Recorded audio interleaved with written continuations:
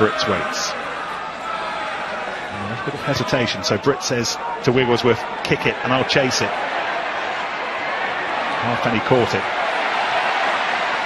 Tuisova. He bashed Farrell out of the way. Nonu. Second time he's kicked the ball in quick succession. We didn't really have much choice there, just giving the ball down the short side, but Tuisova looks like the most dangerous person that can really unlock this Saracens defence. Just bumps off players at will. It's not often you see that happening to that Farrell that he knocked over. Knocked Farrell backwards, that's a rarity. But then when the ball came down the short side, you thought, well, you've just got a little bit of positive energy.